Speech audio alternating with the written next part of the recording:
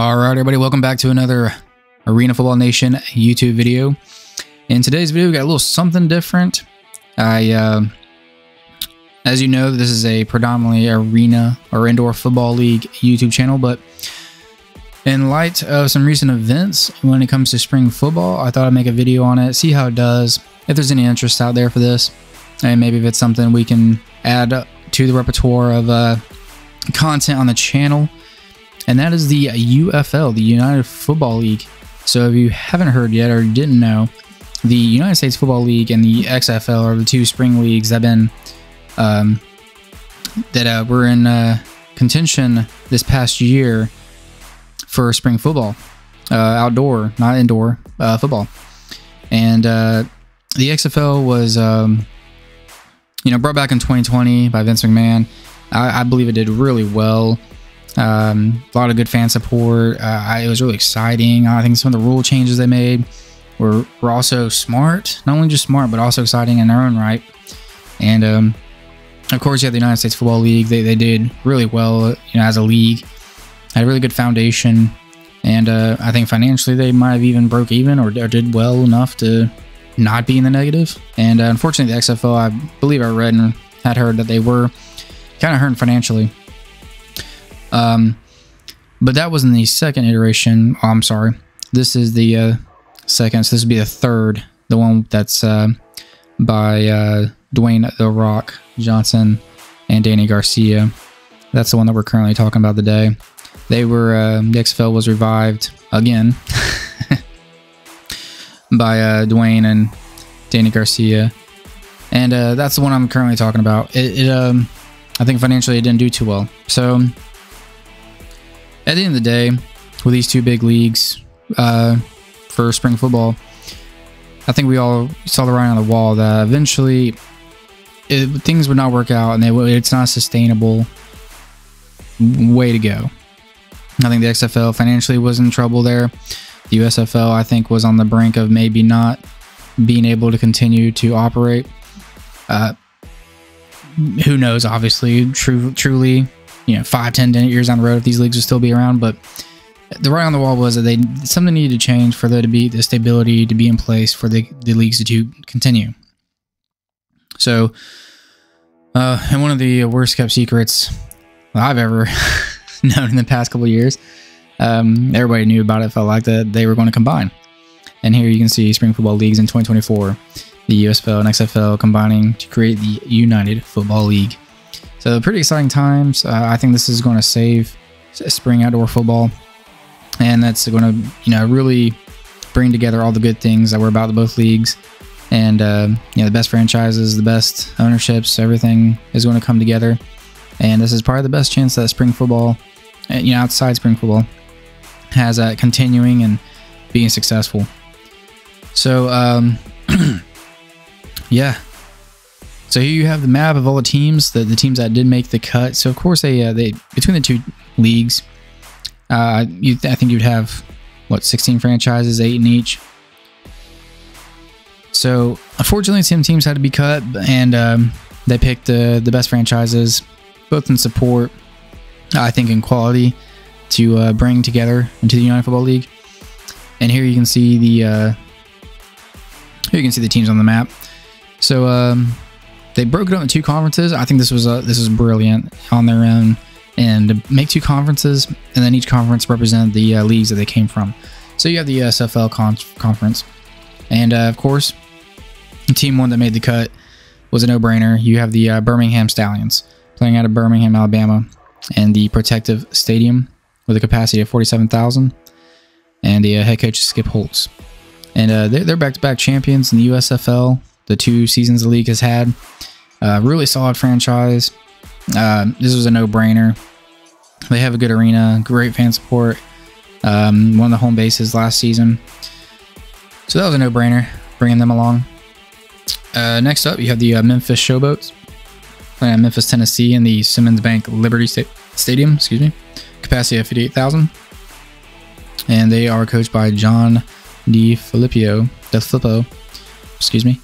And I think that was also a good option. You have the stadium in place. You have I think the fan base can be a little bit better. I think they'll buy in with the later start this league will have, hopefully.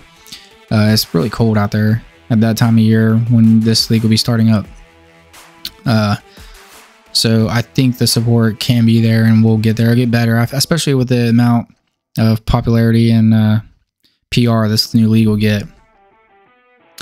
Next, you have the Houston Roughnecks. That's going to be in the USFL conference. Now, this one was really interesting, and I think they made another brilliant move here. So, you wanted to bring 4 and 4 from the USFL and 4 from the XFL, right?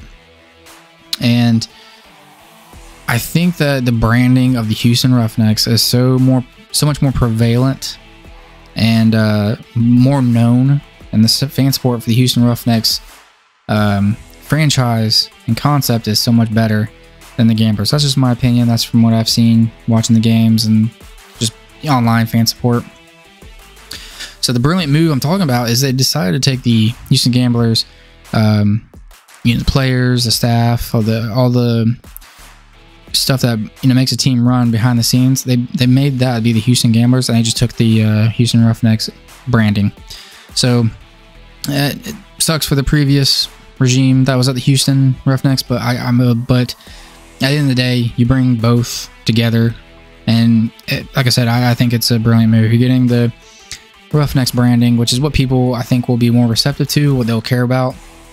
They're the bigger fan base. I think the Gambler fan base, they'll buy right in with the fact that it's going to be the Houston Gambler players and coaches and all that good stuff.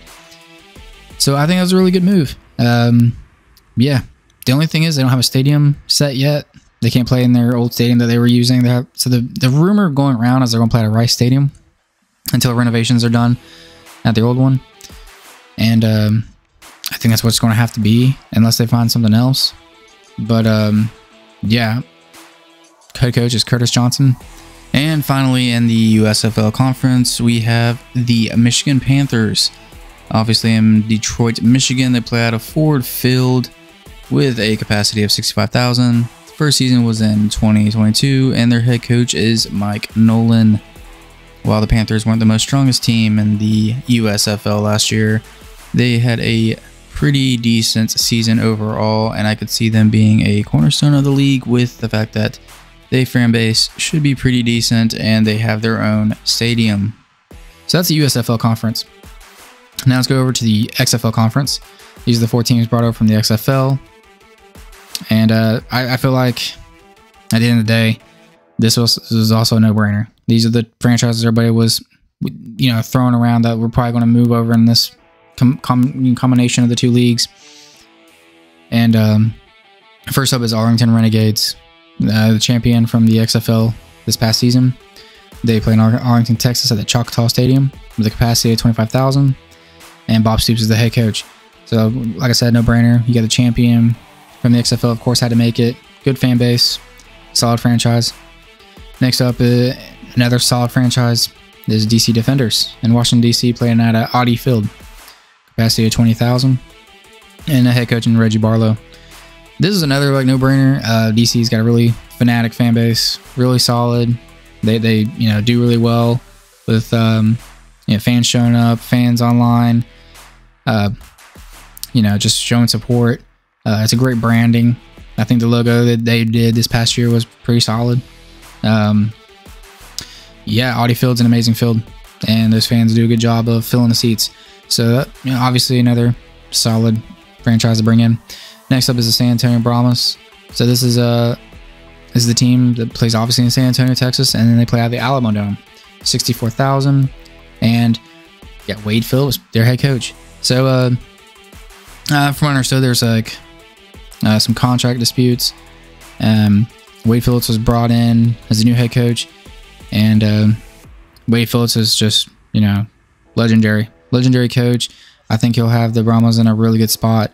He really solid mind when it comes to the game of football. So San Antonio, they have really good fan support. I think they're obviously a city starred of having a massive franchises in sports. They don't have an NFL team, obviously, so fans are going to come out in droves to support the Brahmas. And yeah, I think that with them surviving this new fusion of the 2 leagues, I think they'll definitely be happy and come out and support the team. I think this is one of Dwayne's brainchild babies, so given the whole Brahma thematic theme, so I think this will be another solid franchise coming in the new league. And then finally, of course, is the St. Louis Battlehawks. What more can you say about this franchise? They play at St. Louis, Missouri, of course, in the Dome at America Center with 67,000 capacity, and they got Anthony Becht. Sorry, I pronounced that wrong, but yeah, this is a team, massive fan support. Really exciting. The games, solid team. What more can you say? This is one of those ones that were no brainers when the XFL and USFL were having talks about combining. Yeah, I feel like DC, St. Louis, and Renegades, absolutely no brainers. San Antonio was on the cusp, but most likely would have made it. And then definitely they made probably the best choices, strategically for the USFL. So that's all 8 teams, and I think they did a good job picking the teams they picked. Here you go. Here's the conferences lookout. Yeah, I'm really excited to see this league, see how it does.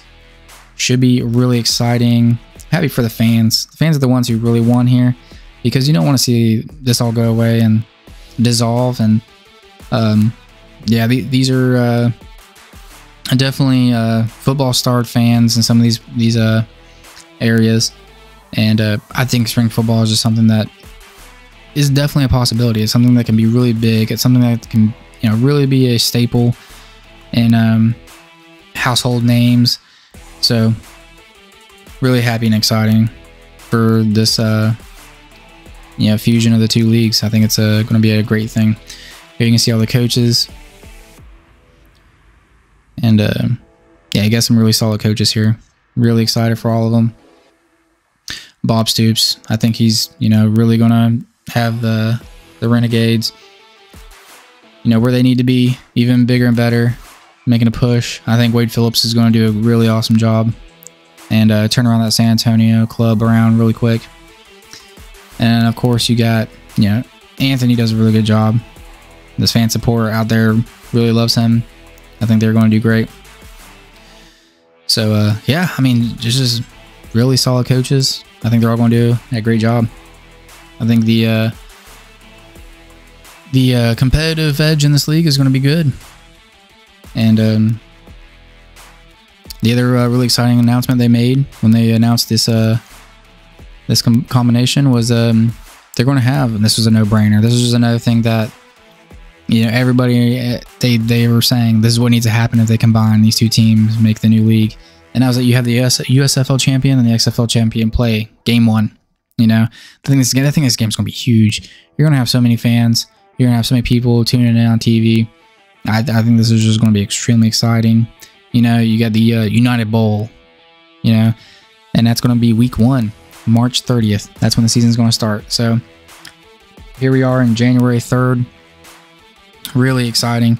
It's right around the corner.